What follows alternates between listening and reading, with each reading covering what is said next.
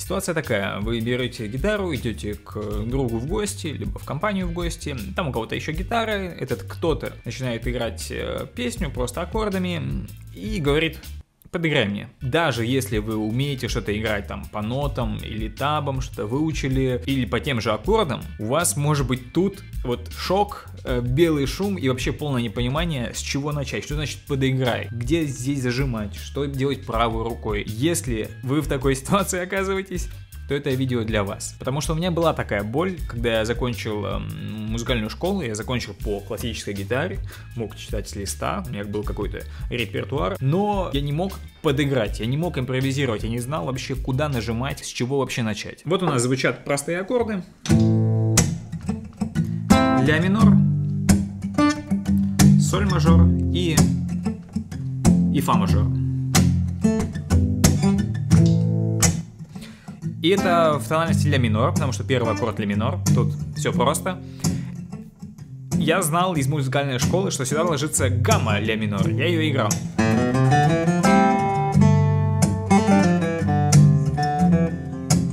Я ее играл, могу здесь наиграть, и в принципе все ложится, даже на октаву вверх тоже красивенько.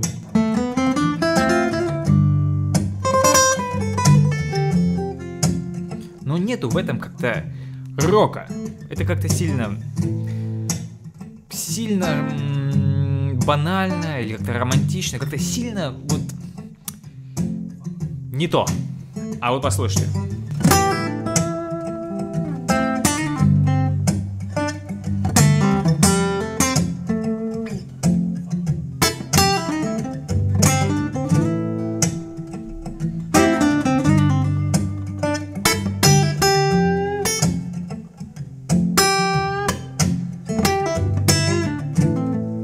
По большому счету, то, что я сейчас играл, вот во второй половине, когда у меня получилось круто, это та же самая гамма, которая знакома мне с музыкальной школы, вот она, ля минорная. Но из этой гаммы я выкинул две ноты. Магическим образом это удаление дало вот такой вот эффект, что все зазвучало как-то блюзово, более современно, как-то не так банально. Пентатоника — это не просто из обычной гаммы выкинули две ноты, осталось 5, а это реальная база всего, потому что начиная от блюза, все строится на пентатонике. Ну и дальше по истории музыки, да, джаз, фанк, соул, R&B, ну и современная популярная музыка, везде пентатоника. Неважно, вы играете на гитаре, на фортепиано или поете. Вокальные мелодические линии тоже зачастую лежат в пределах 5 нот пентатоники, поэтому, когда вы это узнаете, открывается просто новый мир. Например, она используется...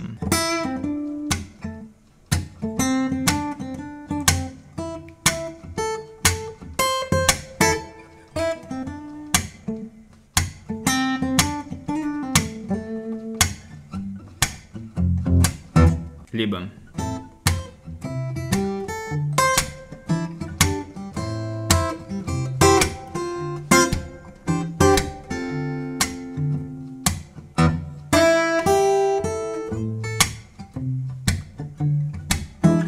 ну и так далее. Но мы не об этом. Мы сегодня все-таки говорим про импровизацию. Именно пентатоника, вот это ограничение в 5 нот, это самый простой способ начать импровизировать. И, на мой взгляд, самый вдохновляющий. Потому что когда мне включили аккорды, я попробовал что-то изобразить в пентатонике, я такой: вау! Сразу получается музыка. Сразу ты чувствуешь себя частью музыки. Ты чувствуешь себя музыкантом, как будто ты узнал какой-то секрет музыкантский. Ты им пользуешься и сразу льется. Я думаю, многие из вас знают, что такое пентатоника. Возможно, знаете ее левой рукой.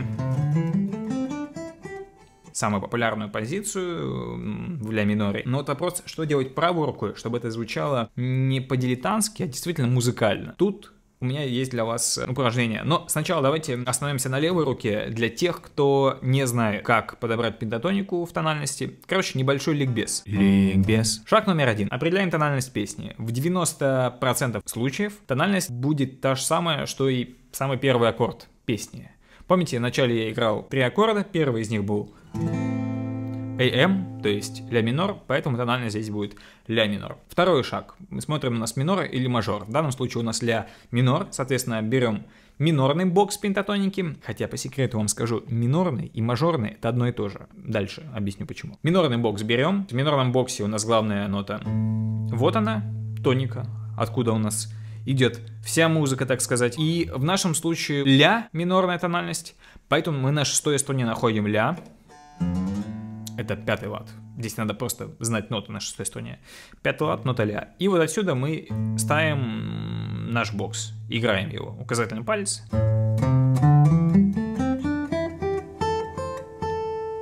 Вот это поле, вот эта аппликатура, это значит туда, где можно ставить наши фигуры, как на шахматной доске. Только вместо фигур у нас пальцы левой руки. В абсолютно любом порядке можем ставить, в любой последовательности. Можем даже одновременно какие-то зажимать ноты, и они тоже будут звучать. В какой последовательности, это уже ваша задача как импровизатора. На вкус, на ваш вкус подобрать, что будет прикольнее звучать. Ошибаться абсолютно нормально. Ошиблись, ничего страшного. Оно здесь не будет звучать как ошибка. Оно просто будет звучать как бы, ну, не совсем стильно. Красиво сказал, да? Не совсем стильно. Вот и весь порядок действий. Еще раз. Первое, определяем тональность, в основном по первому аккорду песни.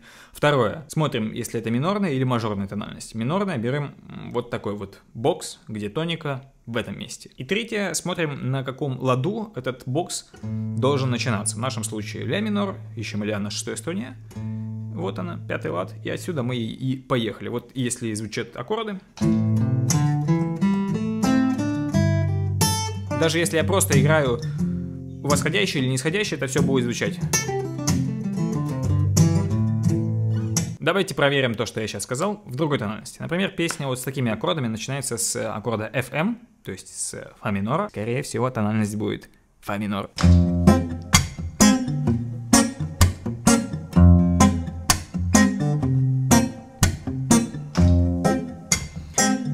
Минорная, значит тот же самый бокс, а фа, значит с первого лада шестой струне.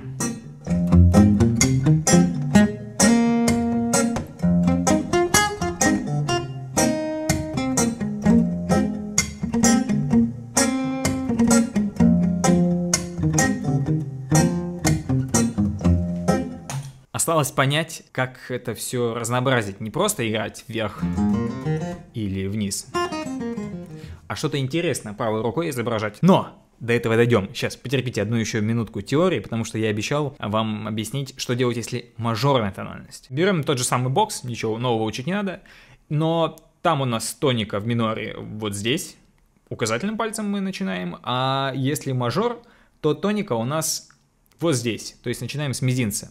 Но это если упрощенно. И тогда последовательность действий такая. Если у нас ре мажор, обращаемся к нашему боксу, но держим в уме то, что в мажорном боксе с мизинца начинается. Так как у нас ре, то на шестой струне находим ноту ре, это 10-й лад, ставим туда мизинец и поехали.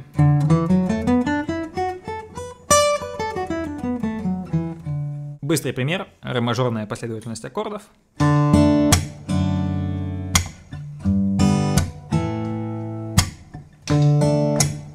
Ставлю мизинец на ноту ре на шестой струне и поехал. Слушаем.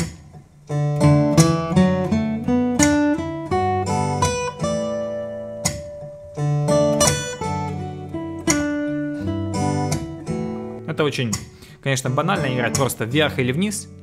Здесь надо что-нибудь поинтереснее придумать. Вот мы сейчас и придумаем. Я тут хотел рассказать про то, над чем еще стоит подумать и осознанно поупражняться, но все это фигня. Перво-наперво поставьте какой-нибудь минус, backing track, что называется, можете просто найти в интернете. Вбиваете, например, AM, ну, ля минорной тональности, blues backing track, и у вас оркестр подыгрывает вам. Можно пойти аналоговым путем, конечно, попросить вашего приятеля подыграть вам 2 аккорда, но можно использовать современные технологии. Например, я люблю использовать лупер, наиграть 2 аккорда.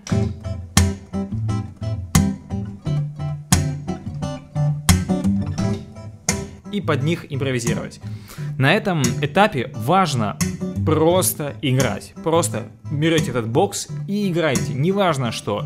Главное поймать вот эту волну, что вы прямо сейчас генерируете музыку.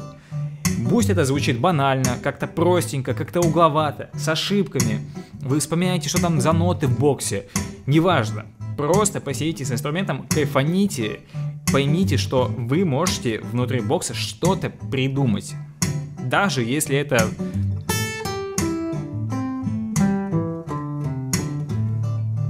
нисходящая или восходящая гамма. Измените 2 ноты. Что-то такое угловатое уже супер. Главное это сделать и почувствовать, что вы музыкант, до рассвета пел мне песенку эту. Это был шаг номер 0, и дальше шаг номер 1. Мы сейчас с вами брали вот эту аппликатуру, еще это называют бокс. То есть вот это как бы коробка, внутри которой мы барахтаемся. Дело в том, что это один бокс, их всего 5 по грифу. Можем здесь. Короче, кроме этого еще 4 бокса, где можем играть. Но это не имеет значения, потому что там везде одни и те же 5 нот. Мы наоборот, знаете, что сделаем? Мы наоборот еще больше ограничиваем себя, потому что истинная прелесть пентатоники в том, что мы осознанно ограничиваем выбор нот до вот этих 5. И мы о них больше не думаем. Все, мы их выбрали, и все. Мы уже думаем о других вещах. Как мы будем играть? Громко, тихо, агрессивно или спокойно поглаживать струны. Ногтями, пальцами, медиатором. Мы будем играть по одной ноте, либо интервалы. Будем использовать бенды. Можно кидаем пулофов и хаммер-онов. Ну, короче, вот, например, такая есть классическая пентатоническая фразочка.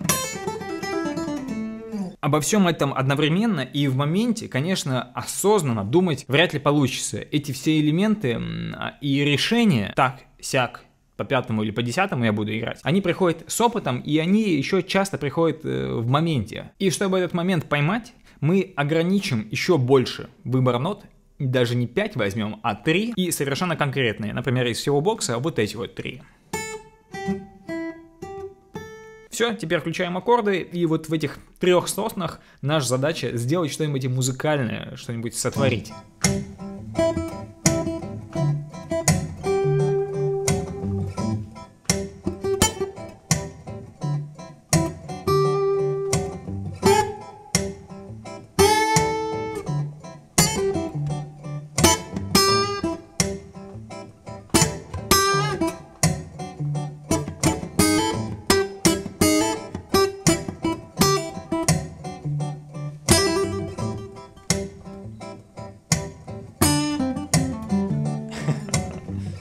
Не обязательно, что получится какое-то гениальное соло.